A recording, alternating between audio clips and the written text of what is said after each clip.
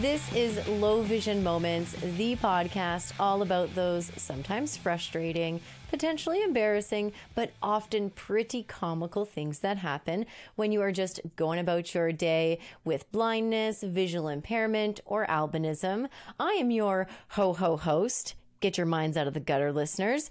And this is the holiday season. It is upon us. So we are getting festive around here for this episode number 25. Some fire clock. No, Bethany, those are Christmas lights. In my house, we do Christmas this time of year. So this episode is going to be part 1 of the 12 low vision moments of Christmas. And as a special treat, we're going to drop 2 episodes in December. We're going to have part 2 of the 12 low vision moments of Christmas dropping on Friday, December 23rd. So you're not going to want to miss the second part. Well, I'm not a religious person. Christmas has always been the biggest holiday in my family, and I love a good get-together. I love the food. I love the drinks, the joyous atmosphere. Everyone's having fun and the baking. And yeah, I'll admit it. I love getting presents. I like it. Who doesn't like getting presents? And my guest this time is, I have to say, an early holiday gift. She is a spectacularly talented vocalist, cabaret artist, and advocate. This guest has been singing professionally with great success since the age of 12. They advocate for access and opportunities in the arts, and they encourage others of all ages through music. Marleena Barber, thank you so much for coming on Low Vision Moments. It's so fun to be here, Jenny. Thanks so much for asking me to join you. I love the holidays, so this is going to be fun. I knew you were the right choice. I've been following you on Instagram for a couple of years now, and you seem to just you do holidays, you do them justice. So I'm really excited too. What else do you want the people to know about you? Well, you're definitely right about loving the holidays. And I think part of that is I'm a mom of two girls. They're 11 and 8, and it's definitely fun to celebrate the holidays with them. I do all the fun things with them. The elf on the shelf visits our house and all of that. Oh no. I love to bake. Oh, I know, it's a lot. I love to bake. And yeah, as you mentioned, I am a vocalist. And so, singing during the holidays is a real big part of my experience. And I actually start the week before Thanksgiving. That's how early I'm starting all of the holiday music. So I'm kind of celebrating for like 2 full months. That's a lot. I like Christmas. Yeah. And we should clarify, you're referencing American Thanksgiving.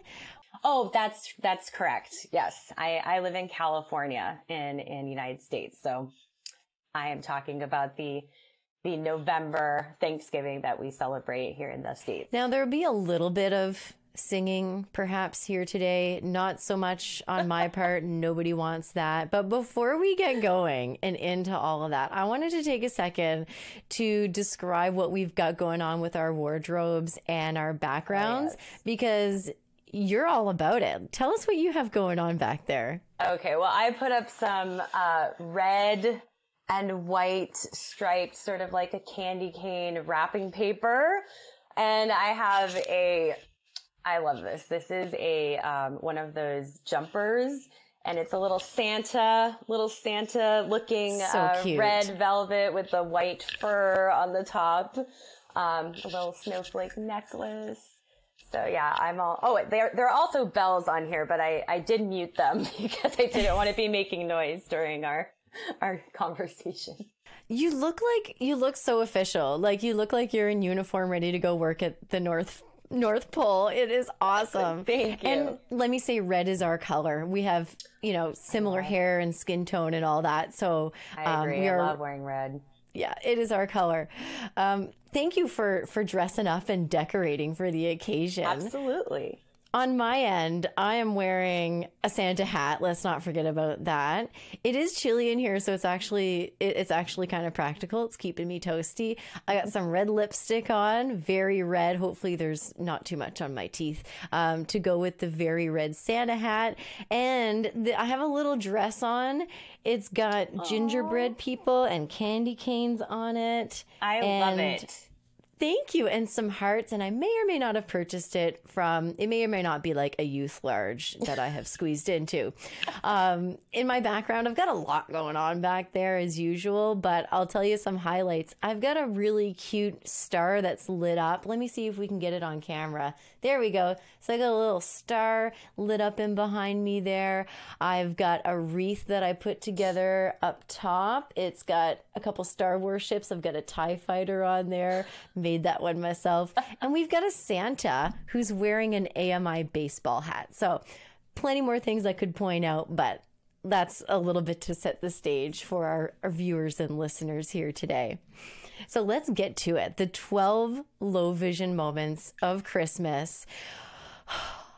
I'm not going to sing. It's not going to go well. Just do it. You can do it. You can do it. I'm nervous now that you're here.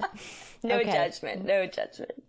On the first day of Christmas, my nephew gave to me a giant deck of playing cards. And I'm going to elaborate. So my nephew gave me a giant deck of playing cards. And when I say giant, I think they're actually called jumbo on the package. They are like a foot tall. They are not exactly practical. I have the Joker appropriately my goodness. representing me. I have it in my hand. It's literally larger than my head. I swear they're like a foot tall. And what was so funny about this was, and I don't recall if it was before he gave me the gift or after I opened it, but he was really nervous that I was going to be offended. He was like, my aunt's got a great sense of humor, but is this over the line? Is this too much? And you know what? I could see maybe someone else, but not me. I had a blast with this gift. And as I said, they're really not practical. Like, these cards are so big, you can barely hold one I was just going to say, how are you going to hold a hand?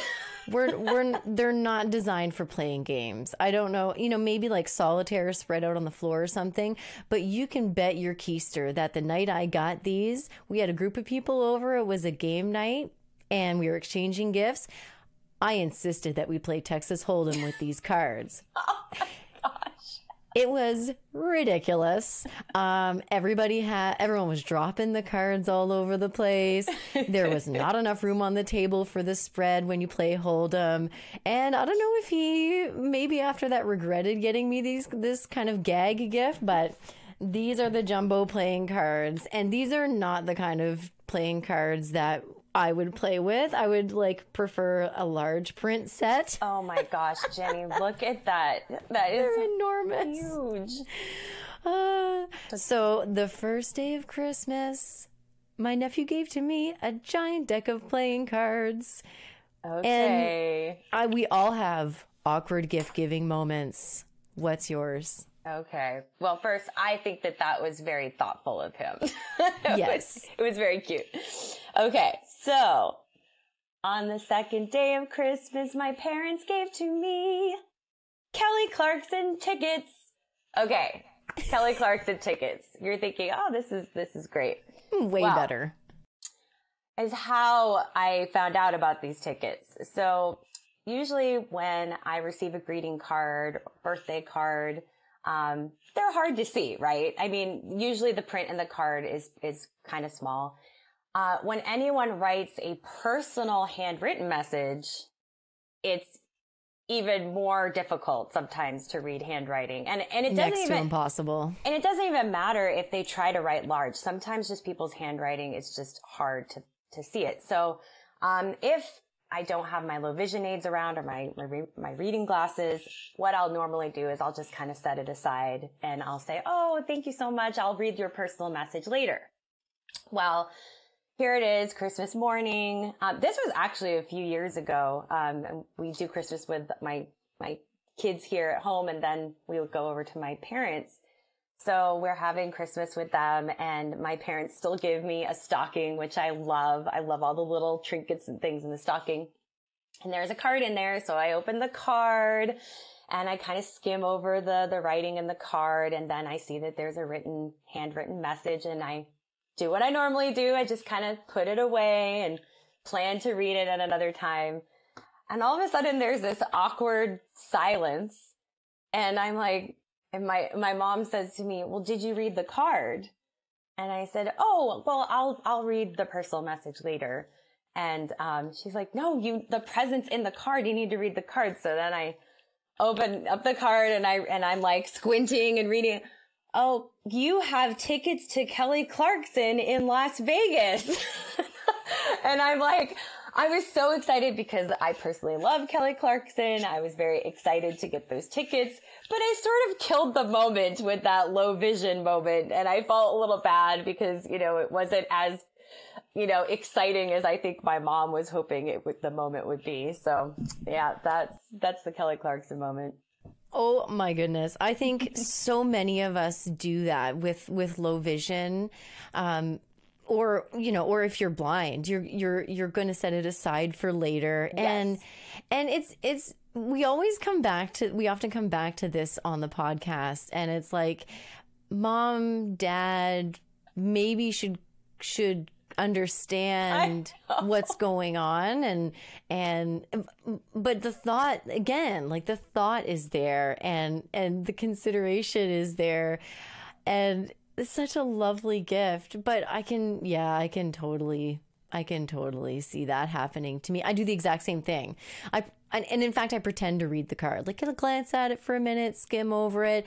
And then I do genuinely take the time to come back and read it later, right? Yes, I definitely do too. Because, usually those handwritten messages are very personal and they're nice. And I definitely want to read them. But it's just, you're kind of in, like, put on the spot. Exactly. The pressure in the moment to try to read it. And what if you can't really read it? So. But you were able to make it out. So yeah, that's a bonus in that moment.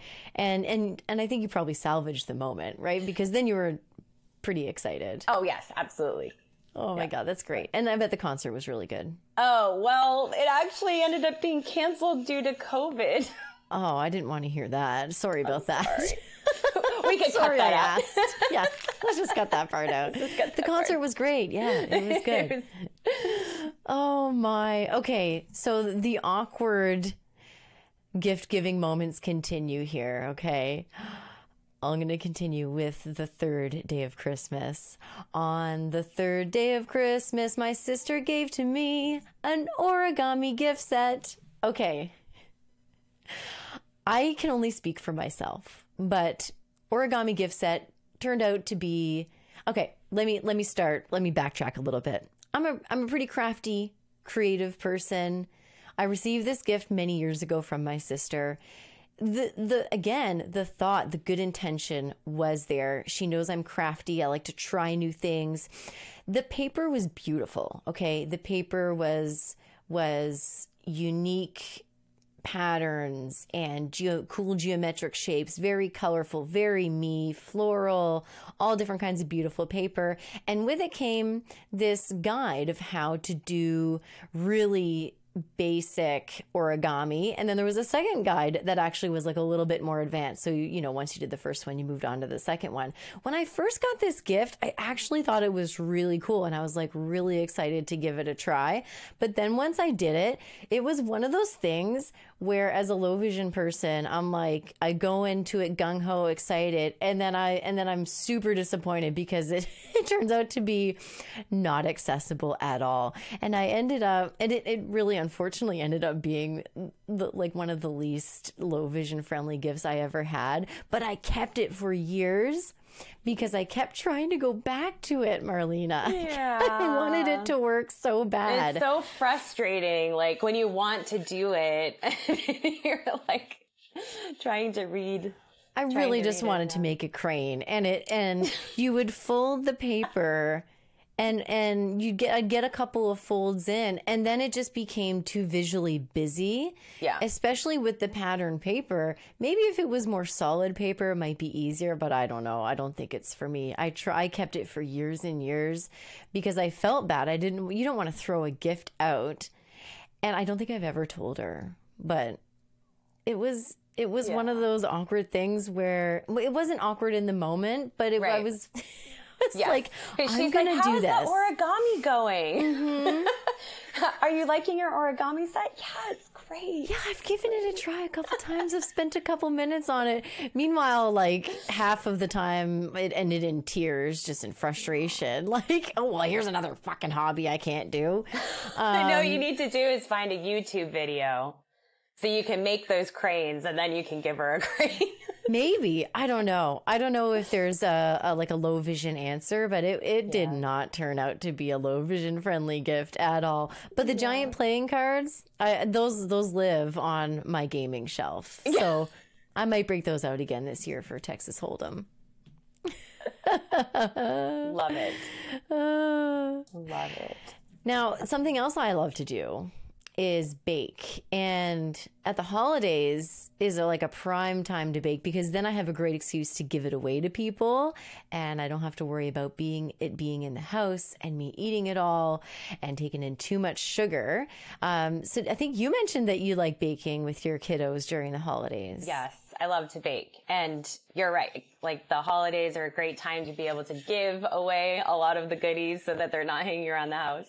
And actually my 4th day of low vision Christmas moments or holiday moments, is, shall I try to sing this one? Let's see. On the 4th day of Christmas, my kitchen gave to me disappearing cookie cutters. All right. Love it. The disappearing cookie cutter story. So I have to preface this by saying that when we moved into our house, we completely gutted the kitchen, because the kitchen was super old and run down. And so we put our efforts towards redoing the kitchen. And I thought, wow, this is an opportunity for me to have, like an accessible, high contrast kitchen. So we purposely had white cabinets and drawers put in, and a black granite countertop that has like a little bit of like a little silver speckling in it. Okay, so I'm thinking, all right, this black countertop is going to be great. I'll be able to see things on it. Well, turns out that black countertop has caused a lot of problems more than helping me, because one, all of our devices, like our phones and tablets, are black. So whenever I put them on the countertop, they disappear. And then, like, whenever I spill things, especially water, it's really hard to see spills. So I'm kind of have this love-hate relationship with this countertop. Well, last year I was making gingerbread cookies, and, you know, the old school way where you roll out the dough and you cut it out with the cookie cutters. And I put the flour all over the countertop. And then, you know, at some point you get flour on the cookie cutters too, because you have to flour them as well. So they don't stick, right? Exactly. So, as any good baker would know. So then at one point, I'm like looking for the cookie cutters to do like the second round of my batch. And, I cannot find these cookie cutters. Like, I'm like literally having to like pat my hands all over the countertop because I cannot find them. Because the floured tin cookie cutters just blended in with, the flour. They just camouflage on this counter. Completely. And I have a photo that we'll share for the YouTube viewers that will be able to see. And I think there are about 5 cookie cutters on that countertop. And I remember posting this photo in like an Albinism social media group, and I said like like low vision holiday edition, try to find the cookie cutters. And even just like in the photo, you can't even find them. It's pretty funny. You sent me the photo, so let's put it up for a second. But you sent me this photo, and I legitimately could not see any cookie cutters whatsoever. You're totally right when you say that it is camouflage. It's a really good idea. I love the idea of a high contrast kitchen. When I get to redo mine one day, I'll do a similar thing and I don't know if I feel like a dark countertop, generally speaking, would be more accessible to find. I thought. Right? To find things. Yeah. But yours has like it's got like some like the texture, like marbling almost kind of thing going on. Yes.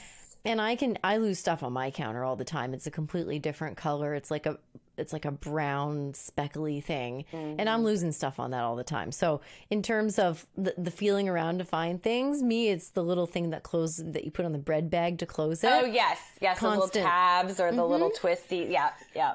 And you can take a mental note of where you put it down. It doesn't matter. It still disappears. That's kind of mean that you put it up on the albinism. I know. Well, you know, I just thought people would get a kick out of it. Like, can you find these? Because this is what's happening right now in my kitchen. I had to zoom in and scan left to right to find anything. So yeah. Oh, I feel for you. I actually ended up like calling one of my girls in to help me out. I'm like, can you just like take these cookie cutters, put them in like one area? So what we ended up doing was I got like a colored plate, like a red plate, and I put it on the side. And then after I was done with the cookie cutter, I put it over there. That way it was a different color. They showed up better. So I knew I didn't need to suggest that. I was like, she figured out a solution. We problem solve, right? We do that every day. Yeah. It's the name of the game. Yes. Oh, geez. So all of our low vision moments of Christmas so far have been sort of there have been other people involved. In the last one, you brought your girls in to give you a hand, so you had to tell someone. My next one, I didn't have to tell anyone about this. This one's pretty embarrassing. Oh boy. Having shared it, I could have just kept it to myself. One of my favorite Christmas movies is National Lampoon's Christmas Vacation. Yes. Along with Die Hard. I've got both of them up on display on my shelf here somewhere. Yes. And so in National Lampoon's Christmas Vacation, there's a joke that I'm not sure if it's a low vision joke, like a vision loss joke, or a joke about getting older. But I used to think, I watch it every year at Christmas time. And I used to think that's the dumbest thing. As a visually impaired person, I was like, that's kind of offensive. That's a stupid friggin' joke. Why would you keep that in there? And then it happened to me. It actually, so here we go. On the 5th day of Christmas, my neighborhood gave to me a house on fire. Don't worry, it wasn't really on fire. Let me explain. So I believe I was actually going to do some Christmas shopping, dead of winter, December. I live really close to a lot of places where I can walk to get my errands and shopping done. I did that on purpose. Yes, me too. Right? Very smart. Mm-hmm. So I'm walking to the mall and in a great mood. I'm going to get some money in my pocket, going to go Christmas shopping. And then in the distance, I see what I think is fire. And, you know, being low vision, I question myself all the time. I'm always like, am I really seeing what I'm seeing? And this house is all aglow. It's not multicolored holiday lights. It's not, you know, the classic, tall plastic candles, big red candle with the flame. It's nothing like that. It's just this big, beautiful house that is all aglow from a distance. And I'm like, it looks like it's on fire. Like there's a fire down there and it's at a distance. Gosh. So I'm like, let me get closer to investigate because I don't smell anything. I don't smell any flames, but it really, first, second, third, fifth glance, I thought this house was on fire until I got closer. I got about, 3-4 houses away. And I'm like, oh God, I just had an Aunt Bethany moment. In National Lampoon's Christmas Vacation, Aunt Bethany says something like, Clark, is your house on fire? I had an Aunt Bethany moment. And I didn't have to tell anybody that, but I had to tell my husband because we watch it together every single year. Oh my gosh. And now I'm like, I've totally changed my tune. I don't think it's a stupid joke at all. I'm like, whoever wrote that joke for Aunt Bethany, they knew what they were doing. They either know someone who's blind or visually impaired, or I don't know, or maybe they have some personal experience, because it was pretty bang on once it happened to me. That is so funny. Yeah. And I'm just glad it wasn't on fire. Yeah. Oh no, for sure. But yeah, that's those moments where you think you see something and you're not quite sure if it is or not. Yeah, those happen often. We have a whole episode about that. Oh my gosh, I'll have to listen to that. Oh gosh. So we're nearing the end of our days of Christmas. I don't know how we got here so quickly, but here we are. I think we're going to continue with the shopping aspect, and I could get into a whole thing about how much I hate shopping with low vision, but let's keep it positive. Let's keep it light. Okay. So, let's see. So, okay, on the 6th day, let me see if I'm going to sing this. Okay. On the 6th day of Christmas, the cashier gave to me an awkward shopping checkout. All right. So here's my awkward shopping checkout. So during the holidays, it is very busy, as you know, at the stores.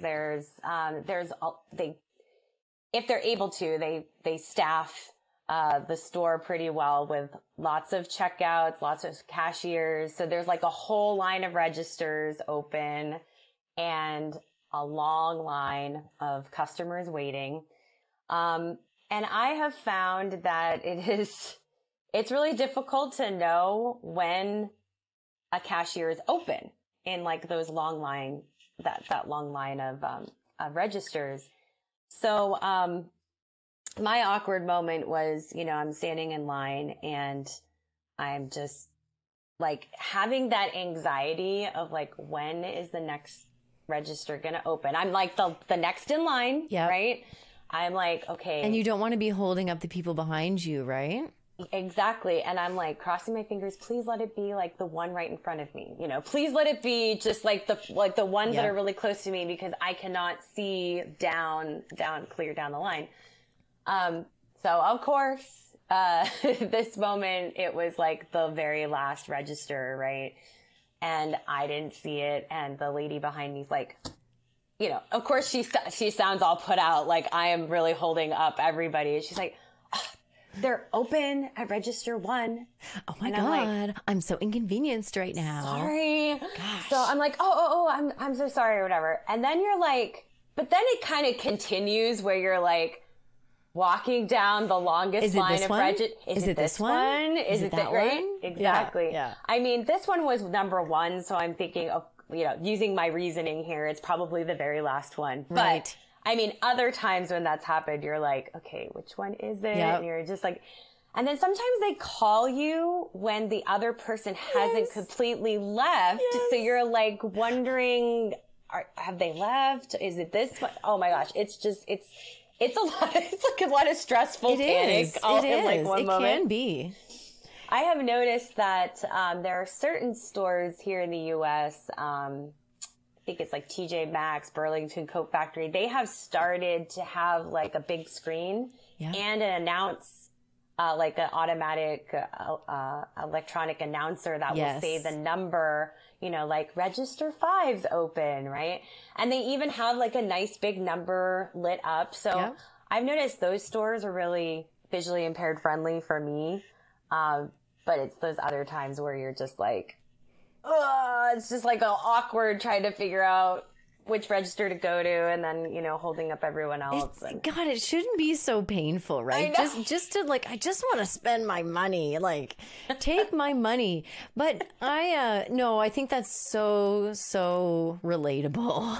And I will say that helps, having the announcement and then having the sign, like the big signage, that does help, provided the signage isn't up too high. Cause sometimes then I'm looking up, and I'm pushing my cart full of stuff, and I'm already having a hard time banging into stuff with my cart. So I'm looking up, like really, really looking up and pushing my cart and praying I don't bump into anybody. But that happens to, and I don't know if I get I don't really get the anxiety or the worry so much anymore. I think, and I think for me, it's good because for you. well, let me elaborate. It's because I go to the same places all the time, so I'm like, I don't care, like. I don't care. I'm here all the time, and you get a little bit more comfortable. But I had one recently where it was kind of the opposite. Where I went to. Do you have a lot of the self-checkout stuff in the U.S.? Yes. So where I go get my groceries, we have self-checkout, and I showed up one evening and it was pretty quiet. So they had a bunch of them open, the self-serve checkout. So I get to the front of the line, and the staff person's like, "Oh, you can just go to any of them." And I'm like, "Oh, perfect. This is easy for once." And don't I pull up to the one closed? Oh, I know, you can never tell.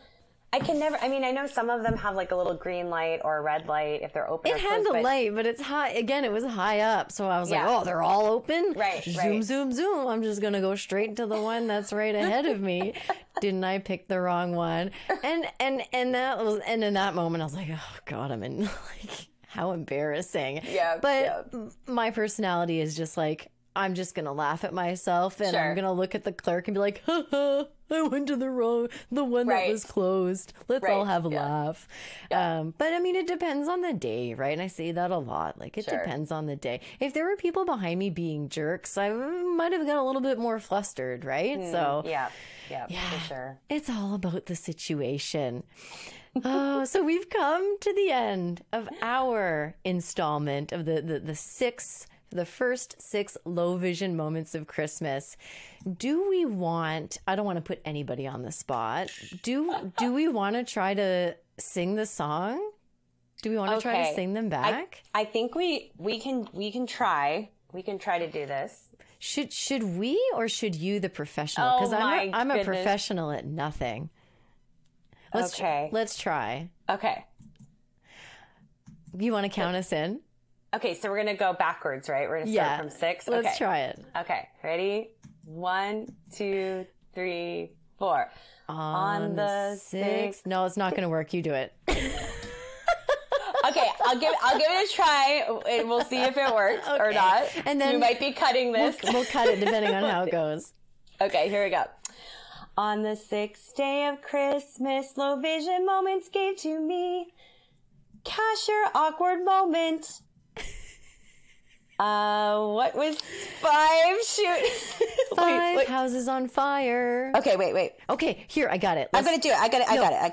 I can do mine and you can do yours. Do you want to do it like that? Okay, let's start again. All right. Mark, make us look like we know what we're doing. We're going to start now, not that other false start. Okay, here we go.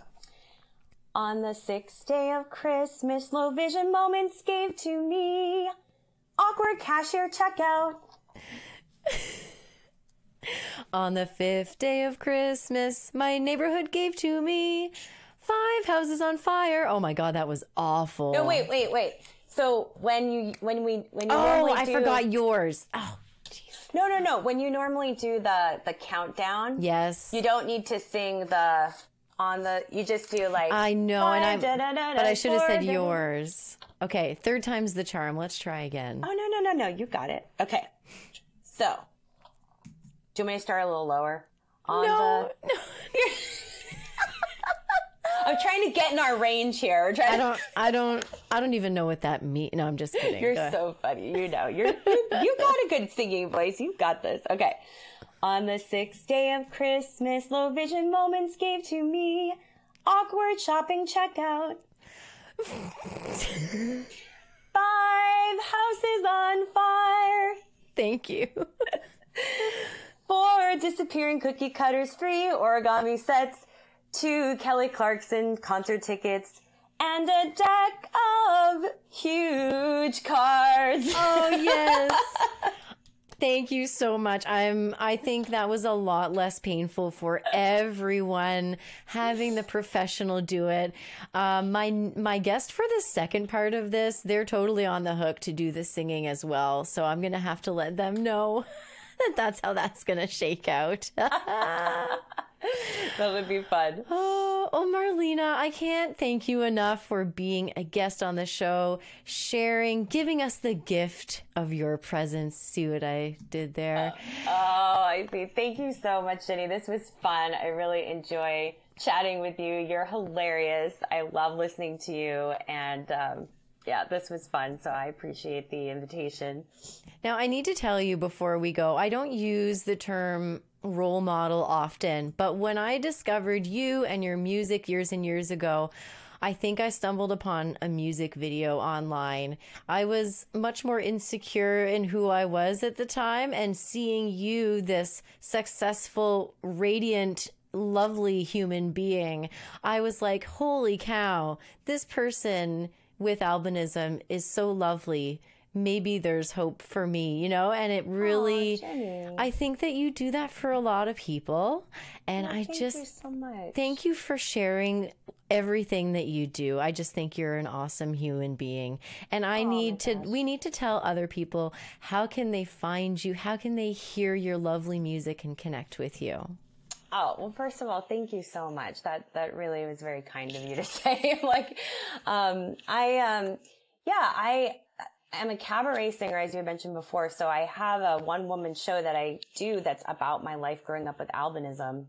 And I kind of talk about some of those low vision moments too, but also just kind of having to deal with adversity on a daily basis, and in my pursuit to be a performer, and how albinism has played a role in that.